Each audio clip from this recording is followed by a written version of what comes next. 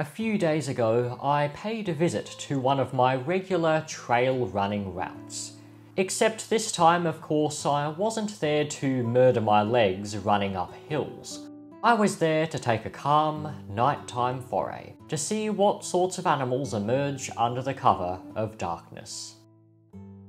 The setting of the sun is a transformative event for any wilderness.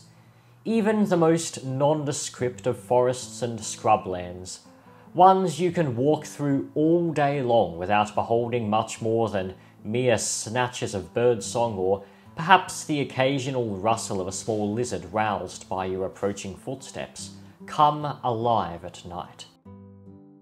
This particular venture was a little rushed, not least because I was holding something in on the way to the summit, but there were nevertheless plenty of opportunities to film some of the fascinating creatures that were out and about.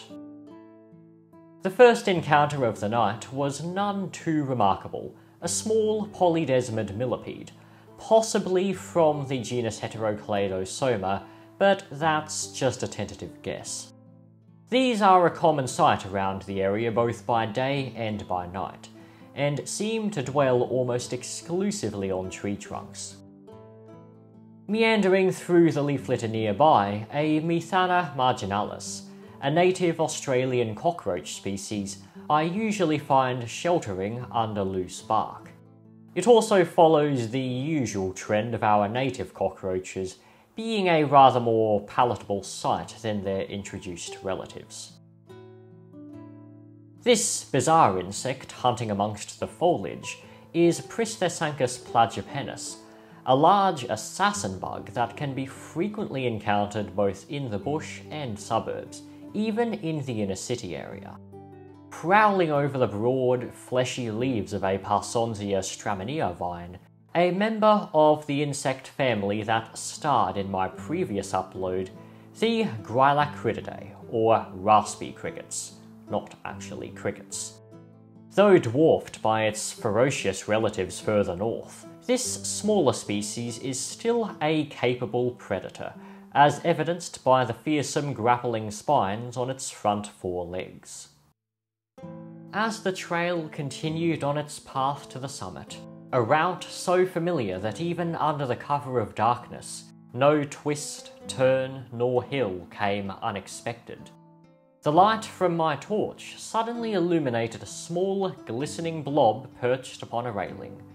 Triboniophorus graeffei, the red triangle slug. I saw two of these strange mollusks on this particular venture, both of which were juveniles.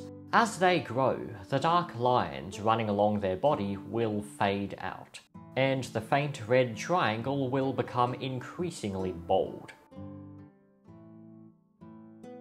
On the rock faces and embankments that ran parallel to much of the track, hunters lay in wait.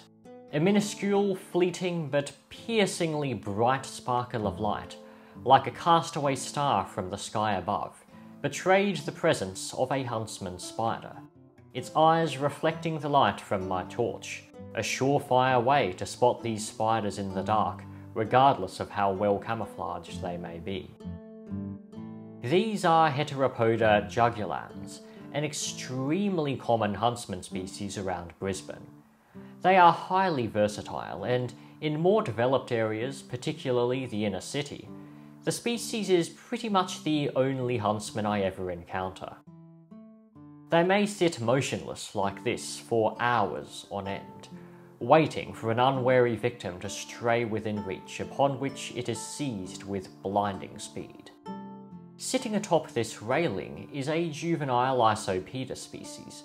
To my knowledge, there are two Isopeda species that can be found in this area, Isopeda vasta and Isopeda queenslandensis.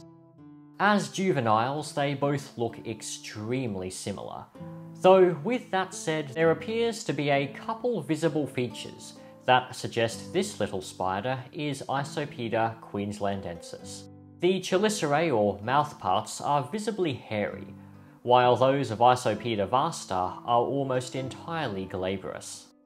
Furthermore, Isopeda vasta possesses black bands on the underside of its legs, which are absent in this individual.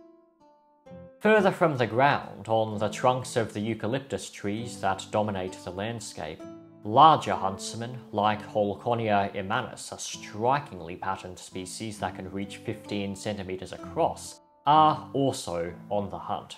During the day, these immense spiders shelter beneath the loose bark of the trees they inhabit, a behaviour for which their flattened bodies are highly conducive. Huntsmen are all very well, and I doubt they'll ever cease to be an absolute treat to find. But among the long, dried blades of the grasses that adorned the verges of the track, spiders far more elusive and enigmatic were springing into activity. This lanky, twig-like fellow, a bit rich coming from me, I'll grant, is Asianopis subrufa, a species of netcasting spider from the family Dinopidae. These spiders utilise what is, to me, one of the most fascinating hunting techniques in the animal kingdom. One that revolves around the strange rectangle of fuzzy white silk held between the spider's front legs. The fuzzy silk that makes up this curious construction is known as Cribellate silk. Unlike the glue-coated Cribellate silk utilised for prey capture by many other spiders such as orb weavers, Cribellate silk is mechanically sticky, meaning that the structure of the silk itself is what causes prey to become entrapped, as opposed to any sort of adhesive coating. Asianopis, when poised to hunt, faces downwards, the Cribellate rectangle held below it.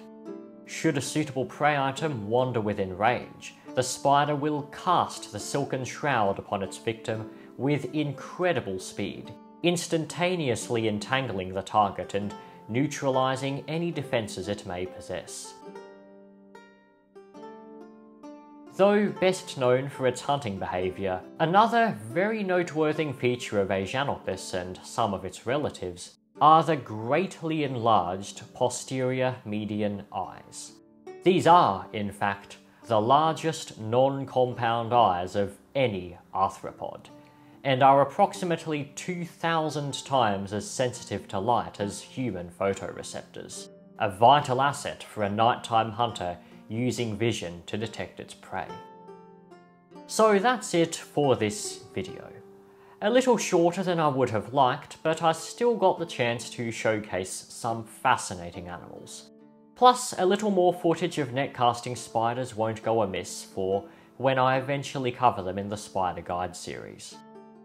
If you want to see what I found the last time I walked this track at night, feel free to check out this video here, or take a look at this playlist of all my outdoor adventures. And don't forget to subscribe if you enjoy my content. Thank you all very much for watching. I shall see you again in the not so distant future.